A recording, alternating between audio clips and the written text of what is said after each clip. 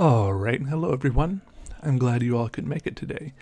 In this video, I'm going to both explain a method of drawing mazes and show you one I did myself. I hope it all makes sense. If you have any questions, I'll try to answer them in the comments.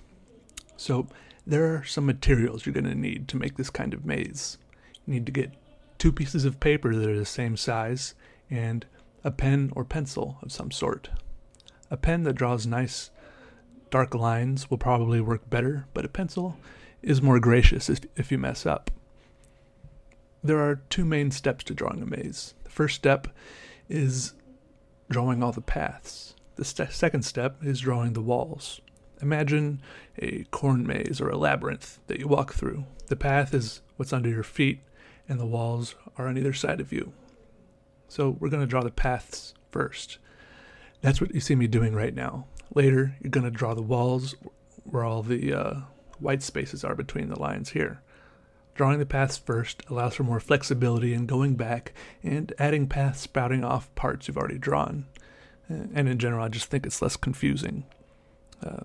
You've got to weigh the options for yourself, though, because the alternative is to just start off drawing the walls right away, and then you won't have to essentially draw the whole thing twice like I'm going to. I like the way I do it, but I don't think it's the only valid option. So start at the start, finish at the finish. Draw lots of different paths with some dead ends and even some loops. I think loops are useful because they can break simple computer programs that are made to solve mazes. More robust programs will probably still be able to do it, but that's okay. The second step here is where you need your second piece of paper. Put it on top of the first and get to tracing the white spaces between the lines on the first sheet of paper.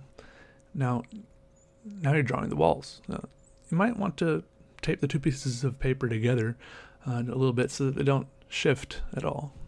I took advantage of my glass desk and put some light shining up from underneath, essentially making my own light box.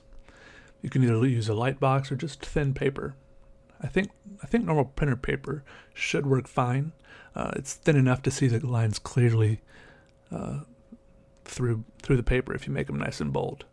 So for the second step, you can once again use a pen or a pencil. I used a pen because that's what I do. I knew it would look better when scanned in, although you could probably tweak the exposure settings of a pencil drawing in Photoshop to make it look like it was a pen. So a pencil might be better depending on your resources. Also, if you use a pencil, you won't have to use Photoshop to edit a few little places where you messed up when you were tracing, like I did. So, I hope this helps some. Drawing mazes is pretty fun, at least for me. Don't feel obligated to make this one, or to make one this big. I would say at least start with a normal sheet of paper, and just take your time, enjoy it, and go get lost in your own maze. Also, a small side note, I'm not going to be doing fan mail videos the same way anymore. I've just started to get too many emails, and it was too hard to keep track of it all. So now I'll do fan mails about comments on my videos that I think are interesting or I just like for some reason. So maybe once a month I'll put out a video responding to some of your comments, and they can be on any of my videos. So thanks for watching. Have a good day.